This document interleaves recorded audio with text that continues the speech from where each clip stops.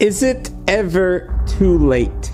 Some of us may think that we are so much into our own history of life that we cannot change. We are so into our traditions, into our habits, that we can never change. The reality is that we can always change. It is never too late for change.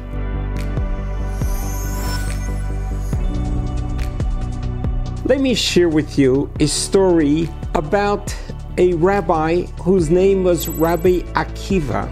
It was at 40 years old when he did not know the Hebrew alphabet. He grew up an ignoramus, knew nothing about Judaism.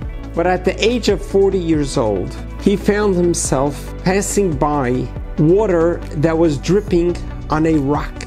And he observed how the water, who was so fine, and the rock that is so solid, that they seemed to be worlds apart.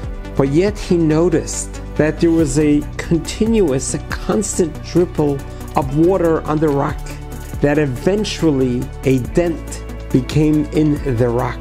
And Rabbi Akiva noticed this and thought to himself, water is such a fine liquid compared to the hard rock, yet it was able to make a dent in this hard rock. He concluded from that event that even though I may be 40 years old, I may be set in my ways, I may be stubborn as a rock, I may have created habits that there's no way I could break out of, I may be so ignorant, but I'm 40 years old now. Even though I may be as hard as a rock, but I think of Torah as water. And if water is able to affect this rock, I think that I need to begin studying Torah. Because I think that when I begin studying, even at the age of 40, that I will be able to be penetrated. My habits will be able to be broken, and I will be able to become a changed person. And this is exactly what Akiva did.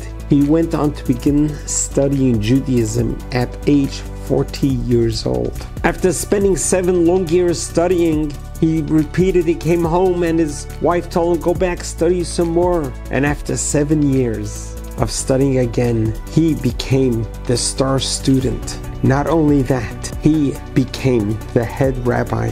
The author of what we know is the Talmud. What made that happen was him realizing that even at age 40, it is never too late. It is never too late to change our ways and to embrace a new direction. The Judaism that we know today, the Torah that we know today, is through Rabbi Akiva, through his sacrifice. What made the dent in the rock wasn't just the water, it was the continuous flow of the water that created that rock. So we need to study and continue on studying and continue growing in life. It is never too late. God bless you. God loves you.